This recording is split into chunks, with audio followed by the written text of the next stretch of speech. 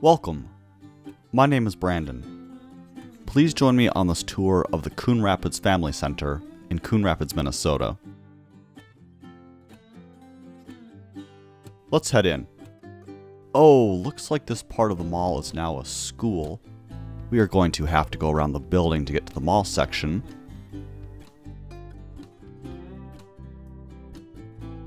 As we walk around, let me mention that Coon Rapids is an outer ring suburb of Minneapolis that had a population of around 2,000 residents in 1950.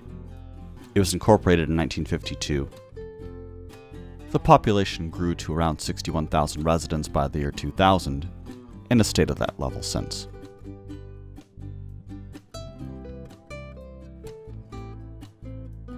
Alright, here we are at the mall entrance. Are you ready?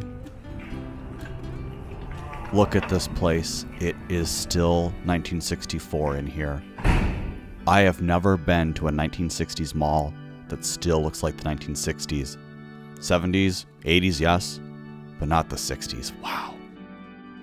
I am going to rattle through the history quickly, as there isn't much mall. The mall opened in 1964 with a Red Owl grocery store as its anchor. I cannot determine the original mall name, as I have seen it called the Red Owl Family Center, but that was a brand name. There were several Red Owl Family Centers all over the Midwest. An advertisement for the grocery store called this place Red Owl Family Center, Coon Rapids Family Center, and Coon Rapids Red Owl Family Center all on the same page. In addition to groceries, this Red Owl contained a restaurant and pharmacy. Other 1960s tenants of the mall included Amadores, which sold electronics, Lieb's Fashions, which claimed to be Coon Rapids' first dress shop, M. Haggerty Barbers, Coon Rapids Liquor Store No. 3, and Bennett Shoes. In 1972, the mall doubled in size and added a movie theater called the Owl Theater. This was the same year a regional mall, Northtown Mall, opened a mere 6 miles away in Blaine. The expansion is behind the wall we just saw, where the school is today. I will share photographs of the new area later in this video. One could walk anywhere in the complex until at least 2015.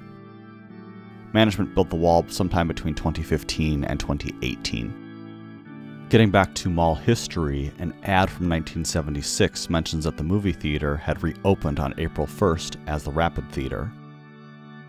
The ad also mentioned these tenants that had opened in the 1970s: Radio Shack, Zunker Kuzel Sports, Ye Old Workshop, which was a craft home decor center, Temple Book and Bible, The Beauty Bar, and Petland, a pet store that was, quote, locally owned and operated and of course supervised by Thumbs, the store's mascot. Do you know what or who Thumbs was? Do you have any photographs? I would love to see what Thumbs looked like. The mall also contained Minnesota Fabrics, and fancy that, a store that carried a large range of items from candy to art glass to live plants. So what happened to the mall? A new main road was built about a mile east. New strip malls and box stores were built along the highway, taking away business. The mall also never updated.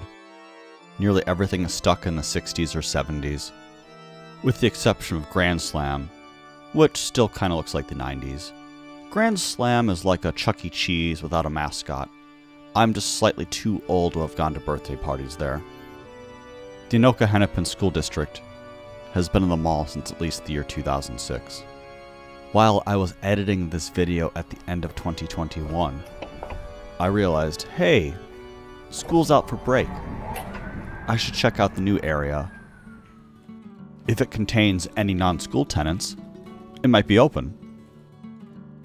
Hey, check that out in the back. An old map is still hanging on the wall.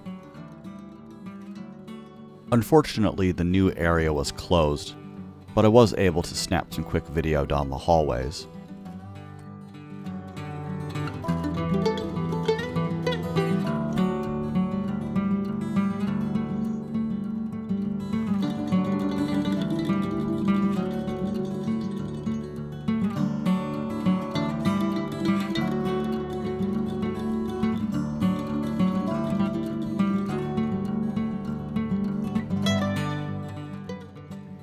You can see that not much has changed since the late 2000s and early 2010s. At least they repainted the gaudy tenant you saw in Greg Schaal's photograph. The Coon Rapids Family Center has been well documented by at least 4 photographers, so I'm surprised to be the first person to capture it with video. You cannot tell by the footage, but the mall was more alive in December than in my first visit in March. People were sitting outside the barber waiting for haircuts, and families were going in and out of Grand Slam.